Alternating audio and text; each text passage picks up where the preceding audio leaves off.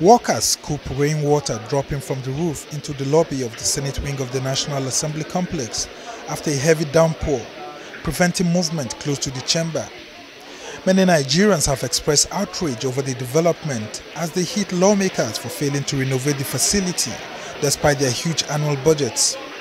The National Assembly building is the country's leading monument that projects the country's return to democracy, but this edifice is now at the mercy of what some call shadowy politics of renovation. The lawmakers had in 2019 requested for a renovation of the National Assembly complex at a huge sum of 37 billion naira, which they said was costed for its repairs by the Federal Capital Development Authority, or FCDA, that is the custodian of national assets in Abuja. But Nigerians kicked against the costs, saying it was prohibitive.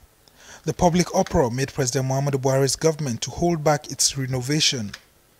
But lawmakers could not sail through, despite insisting that the building was due for renovation after more than 20 years since it was built.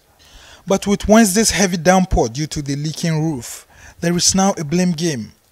Lawmakers are asking Nigerians not to blame them for the disrepair of the parliament building, despite having a 9 billion naira budget for general repairs.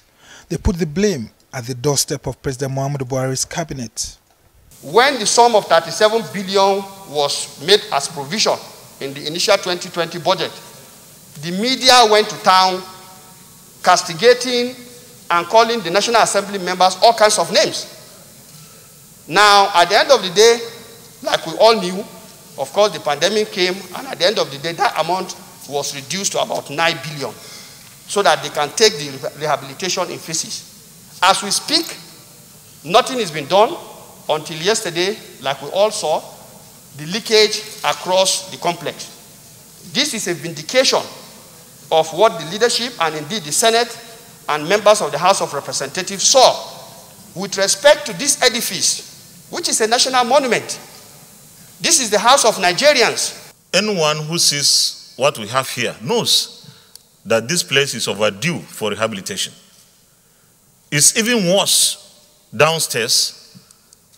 So we went to see Mr. President to complain to him that there's need to rehabilitate and renovate the National Assembly complex after being used for about 20 years and not rehabilitated at all.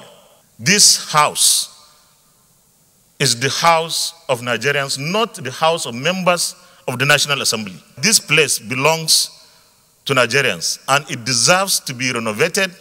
FCDA says the reason for the dilapidating roofs of the complex, especially the area known as White House, during the downpour is because no contract has been awarded to any company for its maintenance.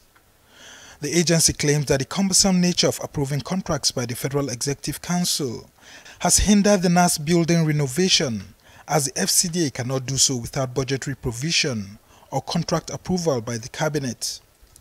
Until these bureaucracies are cleared, it looks like federal lawmakers will have to learn how to swim through the waters that may continue to flow in different areas of the National Assembly building during heavy downpour.